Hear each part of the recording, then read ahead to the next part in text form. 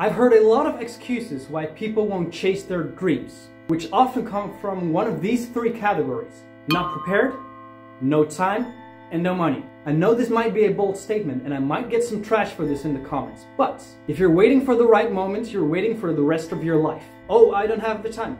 This will be covered in a future film. And 3, the money thing. This whole episode will be just about that.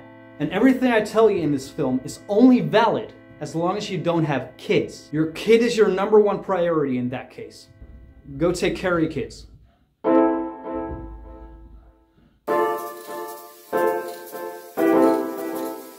With a lot of things, it doesn't have to cost too much cash to start out. If you want to start juggling, make 3 balls using socks.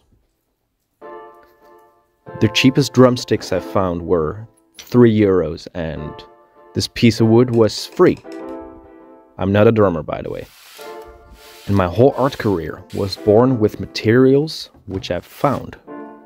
But this is basically me producing a short film with the same budget as when I started out, but with knowledge I gained over the years. So just a cell phone on full auto, a €30 light, there are cheaper options of course, a €10 tripod and free editing software. No PC has been used during the production of this film, so anybody could do this.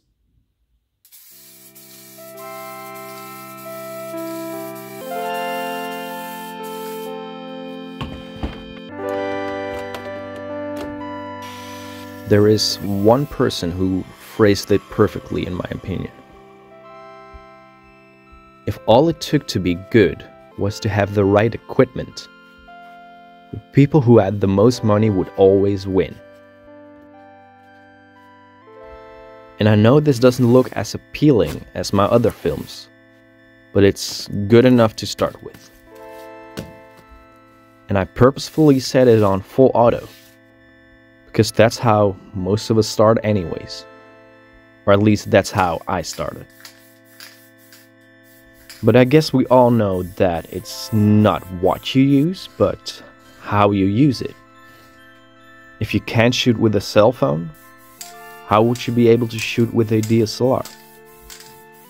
If you're not determined enough to learn the free software, how are you able to figure out the ones meant for professionals? And your story will still suck with expensive gear if you never learn storytelling or how to write.